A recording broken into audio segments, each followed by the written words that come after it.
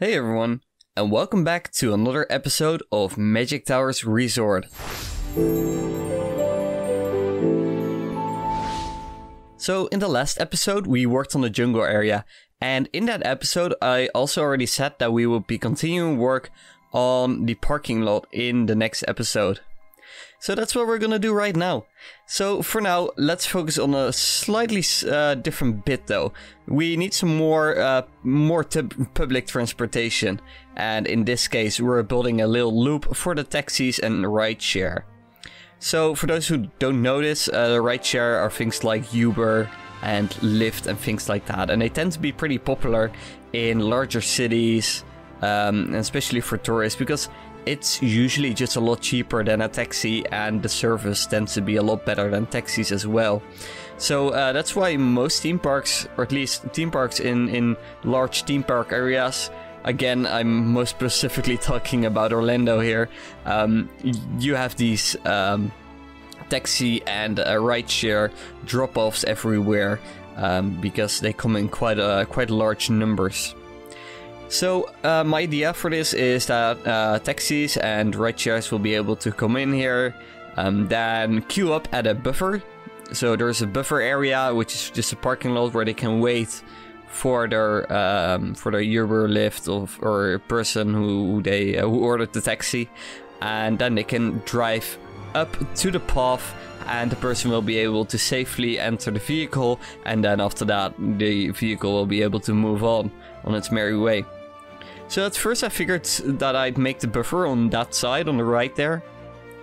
But I very soon realized that didn't make a lot of sense. So don't get too attached to that, because I will be moving that to the other side instead. Of course, well, not of course, but I'm imagining this park to be in an area where people drive on the right side of the road. And with that also comes the fact that the person inside of a taxi will usually get in and out on the right side of the vehicle.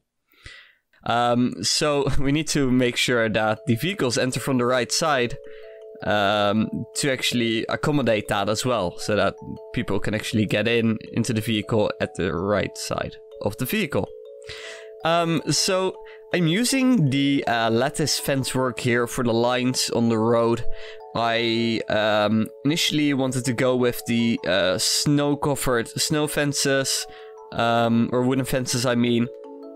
But I decided not to do that because it just looks a bit too unclean, and these lines are a bit more perfect, if you will. And the park that we are building here has a pretty sterile feel to it. So we are basically pretending as if this park hasn't opened yet, or has only very recently opened. So there's not a lot of wear and tear on this park yet. So that's kind of the style that I'm going for. So having perfectly straight lines is kind of what I wanted to go for anyways. So we have a little backstage area there, which becomes a bit hard to hide. So I'm just putting some vegetation there to hide that, which is fine for this type of area, because we don't need any giant teaming anymore, because you're out of the magic, if you will, here anyways. So next up, I wanted to make an access road, but after trying some different things, I decided to not place the road right there yet, and instead I'll be moving it on further, and then on top of the hill there we can actually make a public road that goes along these bus and these taxi loops basically. So here I'm removing the buffer and adding the buffer onto the other side instead, again because it just was a bit cleaner to do it that way. And also that way it allows me to make the taxi buffer actually straight instead of diagonal, and that just makes it a bit easier to work with in terms of the lines on the road. It just makes it a bit clearer as to what this actually is. So this buffer isn't very large right now. I could probably expand it in the future if I need to, but for now this will work. At the size that this park is at, we probably need it to be bigger. But I'm purposely keeping some space there, so we can always expand it in the future. But for now, I felt like this is the right kind of size, because the taxi loop is already quite sizable. It's pretty large. So I think because of that, because the roads are so large, I think it will already be able to, it will actually already allow for a lot of cars to actually be there. So moving on though, now that we have the taxi and rideshare loop in there, I'm just filling things up a bit more with some vegetation. But after that, we actually do move on to the parking lot. Now, the parking lot is not the most exciting thing. So here I'll admit something. I actually didn't build half of this after the jungle was done. So instead, I already built this before the jungle was actually there already. I just made sure to not zoom out. But I just wanted to prevent two boring episodes after each other, because I think the infrastructure episodes are a bit less interesting to look at. So, or at least maybe not per se less interesting to look at, but I think they appeal to different kinds of people. So I want to make sure to accommodate both. Anyway, so what we're about to start now is the actual parking lot. So for the parking lot, I wanted to do one thing, because this parking lot, while we may not build the entire parking lot on our map here, it's gonna kind of go off the edge of the map, and we'll just pretend that there's more to it. But it will be very large. And because of that, I wanted to make it possible to have some kind of transportation form to get the guests all the way to the pedestrian path here.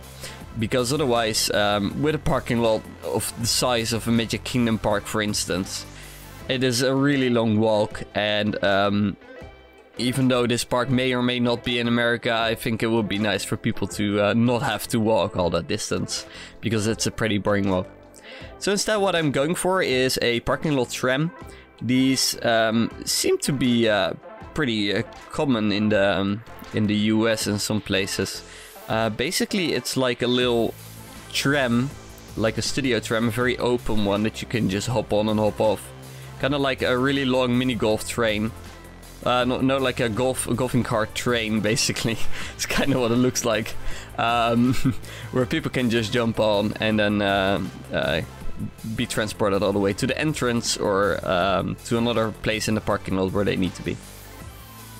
So here I'm placing the road lines for my parking lot.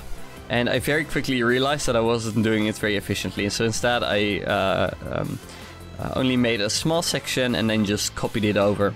I have a video on my channel on how to do that if you would like to learn more. But it basically is as simple as building a ride, making sure you have zero clearance enabled, test the ride, and then save the ride as with the scenery design as well. And then you can just place it all around. So that's how I was able to do the parking lot rather quickly. Or at least a lot faster than it would have been if I had to do all of that by hand, which I wouldn't have wanted to do. So yeah, that went pretty fast. So this parking lot is specifically kind of designed to allow for a lot of people to get in and out of there really fast. So as you can see, all the parking lots face the same way. I would imagine the cars to drive all the way up to the side of the pedestrian path of the park, basically. And then they'd be able to drive into one of the parking spots, basically.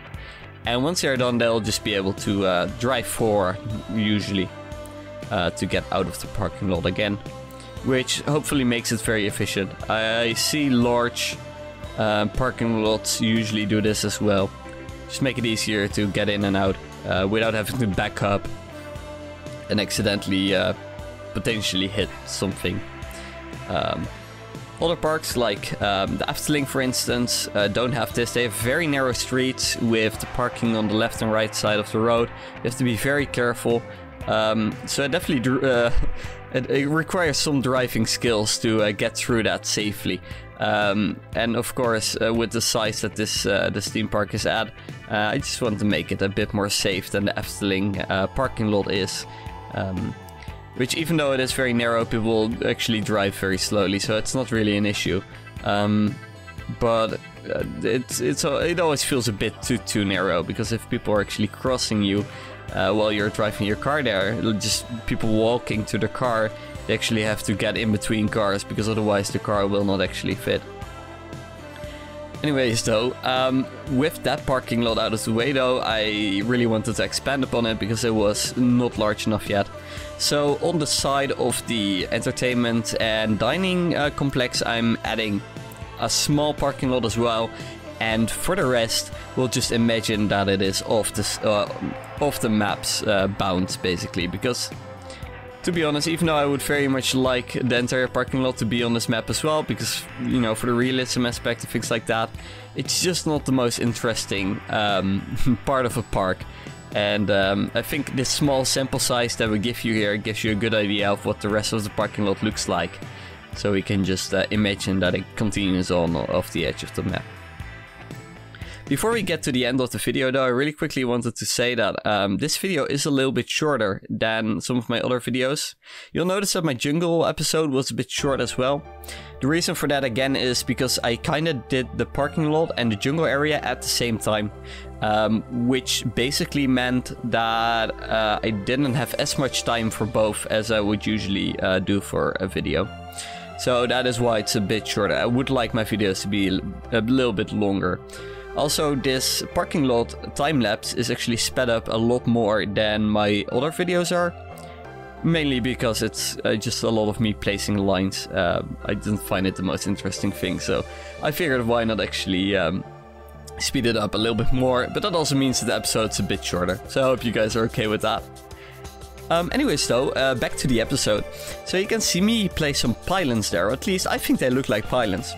So the way I did that is by using the steel fence and the ones with the pillars on them specifically. If you kind of put them into the ground, they'll actually appear to kind of look like some form of pylon, and I quite like that to signify some of the edges of the parking lot, or parts where the cars wouldn't be able to drive for safety. So you can do two things with them. You can color them white. In that case, they'll actually show up as a road marking line as well.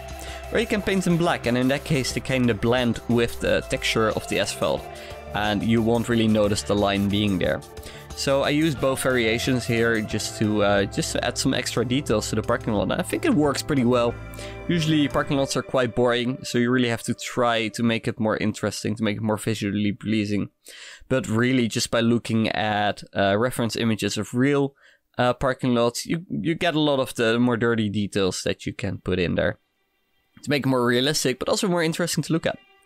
Speaking of which, the reference images that I mostly use for this parking lot are amazing aerial pictures from BioReconstruct. If you don't know BioReconstruct, check out his Twitter page. He is or at least he owns a helicopter in the Orlando area.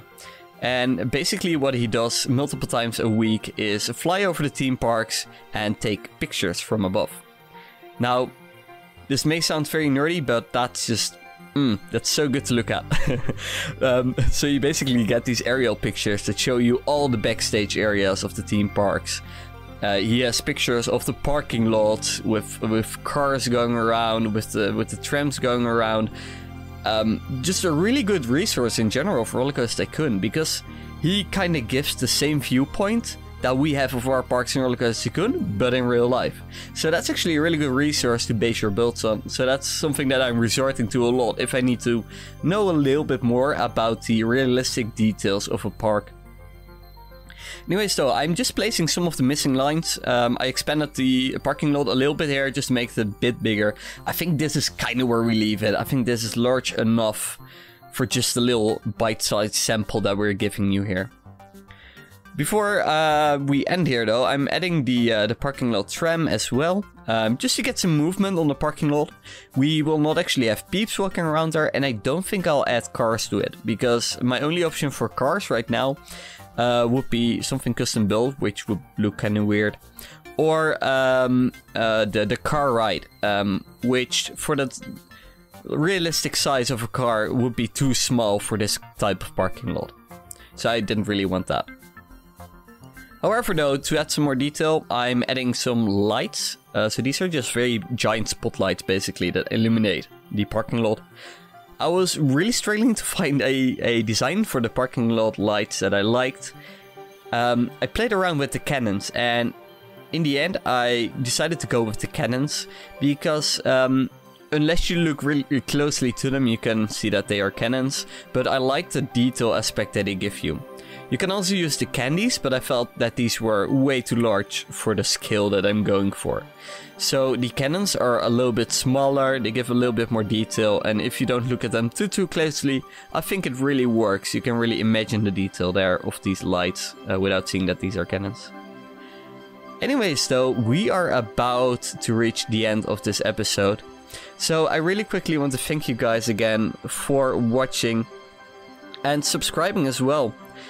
So if you liked this video, please make sure to like the video, it really helps me out. This channel has been growing a lot over these past few weeks, and I'd love to continue doing that, because that will allow me to continue making these videos. Anyways though, with all of that out of the way, thank you so much for watching again, and I hope to see you next time. Bye bye!